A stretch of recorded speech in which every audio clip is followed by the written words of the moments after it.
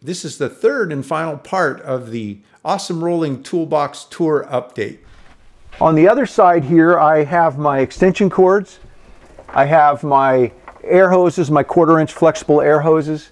And then I've taken advantage of some space here and hung a couple of long fiberglass tapes as well as my electrician's fish tape.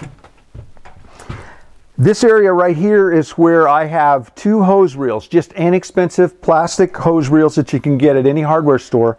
And I have a 100-foot 10-3 extension cord rolled up on the lower one and a 100-foot 3/8 air hose rolled up on the other.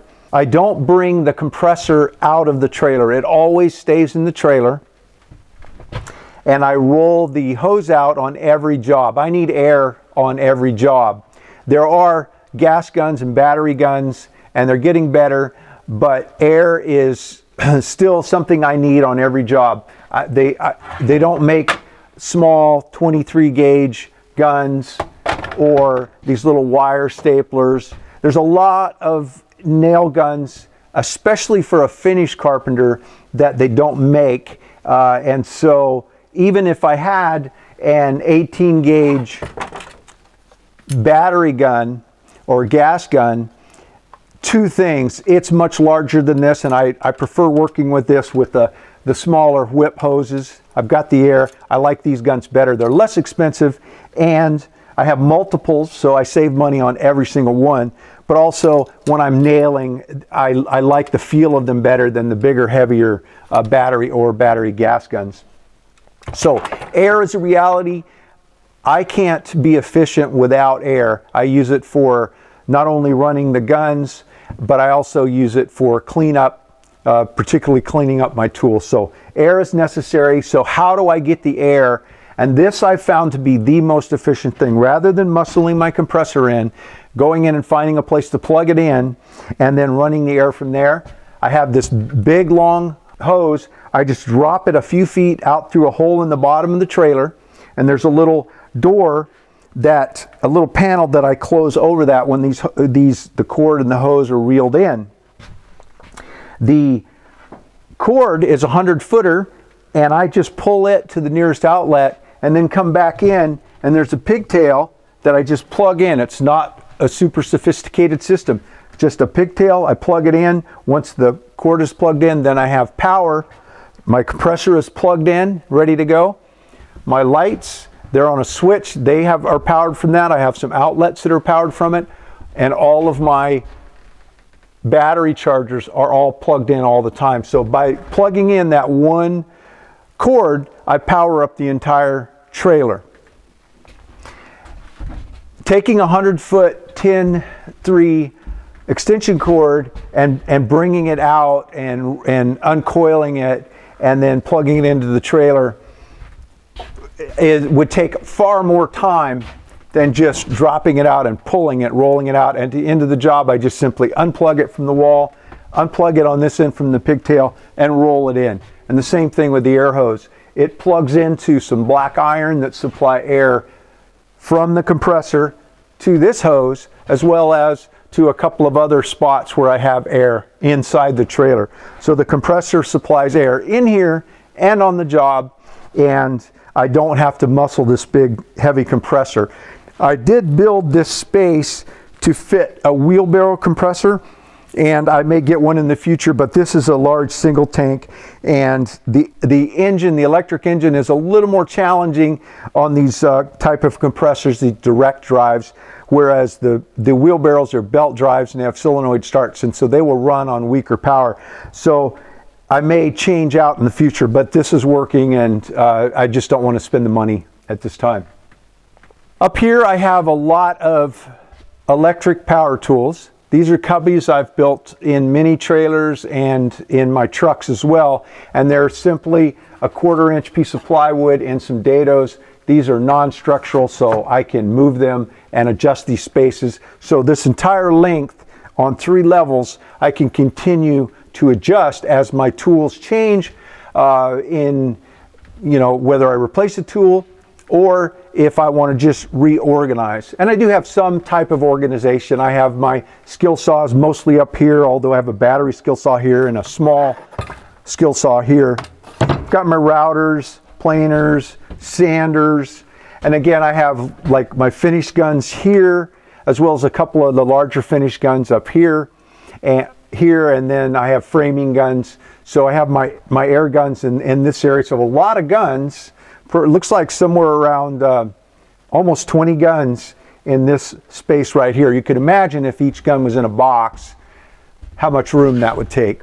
Plus, I can see exactly every gun without having to hunt for it in a drawer or stored where I can't see it, and I can grab the gun out and take it right on the job. So with the air on the job and having such a selection of nail guns, I have the right nail gun for the project that I'm on. On the top here, I have a stand-up screw gun. I don't use that too much these days. When I'm doing new construction, I always screw off the subfloors. And having a stand-up gun, one of the PAM guns, it's an excellent tool, but it's getting a long break these days. I have a fast cap straight edge. I also have a dovetail jig that I use for larger projects up there as well. So I'm utilizing some space, putting some tools that I don't use that much. They're a little bit out of sight, but it's space I have, and I do know they're there. I do use the straight edge quite a bit, but it's easy. It's just hanging there. There's nothing holding it in place. The drawers, just like these drawers here, these are a little not quite as deep this way, and I just have a lot of things here, tools as well as inventory. The drawers are all labeled. I went without them labeled for a while as I was changing things around, and it really makes a difference to take a few minutes and label your drawers so that you can go right to what you need. And even though I'm the one that loads these drawers, with this many drawers, if they're not labeled, I'm going to end up opening 2 or 3 drawers before I get to the right one. I mentioned having an inventory of nails and screws and things. Over here, I have bins with my framing nails, the various sizes out for me to grab 1 or 2 runs or a coil. I also have down below boxes of inventory, both of screws and of nails, that I then load these up so that I can grab out what I need. So I do keep a good inventory of the fasteners that I use on the job. I also mentioned with these larger butainers that there's different sizes, and so this drawer here, this is really a lot of those little screws that, you know, I'll find that I need. I'll buy a box of them, I'll need them on a project, and I just put them in these little butainers I can visually see, and it's just one small drawer, but you know, it's another little mini hardware store, and I keep lots of even electrical crimps and big magnetic washers, just whatever I come up with. I have a few extra so that I can usually work out a problem on a job with what I have in the trailer. I've shown this before, but this is the charging station. So I have all of the chargers I need. They're all plugged in all the time. As soon as I plug the trailer in, these are plugged in. So I can keep my batteries charged and on the shelf and ready to go. And it's easy to grab a charged battery and drop the uncharged one on the various chargers. When it's done, then I can just put it on the shelf, like these 2 are done. And these are screwed on. You know, I could pop them off. They have those keyholes. You just put the screws and put them on and drop them, but they don't go anywhere. And because I'm using gravity, I have them in such a way the batteries drop on. Even in transit, these batteries won't pop off. In here, I've kind of put a lot of tools that I need access to all the time and can take up a lot of space and hard to find in drawers. So I have pencils and markers and crayons, as well as, you know, like Allen wrenches and, you know, tons of Allen wrenches. I could probably throw away about 90% of them. A lot of them are just repeats. And then I have some empty bins here that just a room. I've got a lot of expansion room. I've gotten so organized here that I have a lot of extra space. I have more room here. I put this fast cap foam in to hold these tools that I'm using all the time, a lot of measuring tools and you know, razor knife and scratch awl and those kind of things that I keep, you know, visible right here to grab and go. I also have air, again, with the black iron. Once I run the one electric cord out, the compressor is up and running, and so I have air in the trailer on one of the little coil hoses.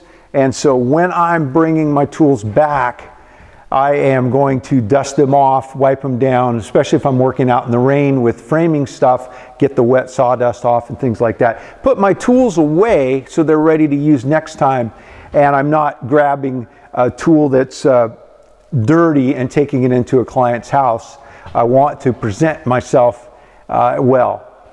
Up top here, this is fairly new. Using this rafter space has been a real advantage to saving space out of drawers and making my clamps easy to grab. So I have the size of clamps and type of clamps all grouped. So I've got the F clamps in various sizes, got the 3-way clamps, I have additional clamps down there, the quick clamps, I have some of the Craig stuff and various you know, just again, they're all grouped. The spring clamps. The ones I use the most are these over here. These are the Festool quick clamps. I use those quite a bit. And again, I have my long track stored up here and the mast to the cabinet jack here. So again, I've found space up here that I was not using, freed up other space, and actually made this stuff easier to get in and out. The clamps particularly, I had them in about 3 drawers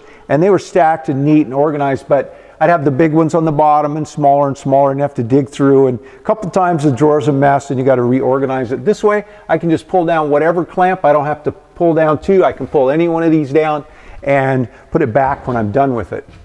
In the back here, in addition to the benches and the other things I have, this is where I store a couple of my Festool tracks as well as my levels, and all the levels, there's a screw in here that stops them, so the shorter levels, they will only fit there, and then all the way down, so the levels can't be pushed too far in because that's an 8-foot long bay. I have some storage here. This is a little cart for moving around cabinets from FastCap, and then I have an extension plank that I keep there. I use that primarily when I bring my Little Giant type ladders on. If I need to have some elevation, if I'm doing crown molding up high in a big room, it's nice to have a plank as opposed to moving the ladder at each location. And then I have these 8-foot long deep drawers, and this has changed a bit. This top drawer has a lot of shop made fixtures. I have my router fences. I have some jigs I've made for making angle cuts on the table saw. I have my crosscut jig in here. I have some of the larger push sticks and things I use, the crown tools I've shown in another video. And they were kind of all spread out and hard to figure out where things were. And so I sort of test fit this drawer and found that everything fit and I could easily get it out. And it's lighter stuff, so this drawer was a bit heavier when I was trying to keep my dust walls, which are heavy, in here. And so I found by moving them back there, freeing up the drawer, that this drawer is much easier to use. The bottom drawer is a lot heavier. It's the same, a lot of demo stuff in here. Some of my longer clamps that I don't want to put up there, as well as big plumber's pipes and breaker bars and all kind of stuff like that. So it's heavy, takes a bit of muscle to close it, but they're easy to get out. I just pull it out most of the way and just leave it open. When I'm doing demo, I can, you know, have access to that pretty easy. Well, that's the updated tour of the Awesome Rolling Toolbox. If you like these videos, be sure to give me a thumbs up, subscribe to the channel, but most important, share the video with others. And if you want a set of workbench plans, click on the link right here in the video. Thanks for taking the time to watch. Have a great day.